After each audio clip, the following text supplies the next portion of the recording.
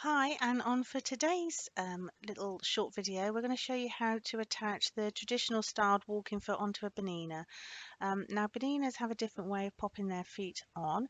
You'll notice on the machine here you have this little cone shape, and the top of the foot you have a little you have this part here that the cone sits into, and then there's a little lever that pulls down and holds your feet on, and it's the way all the Bernina feet go onto their machines.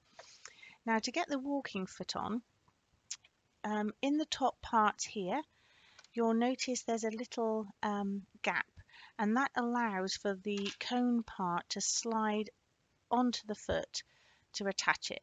Now, to get that to line up, you've got the arm part here, which needs to go over the needle clamp. So to pop this foot on, you need to do it from the back.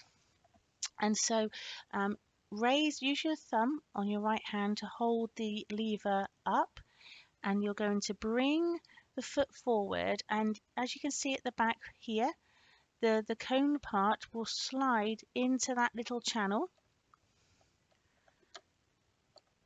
and then as you slide forward you make sure that the arm here by my thumb goes over the needle bar clamp.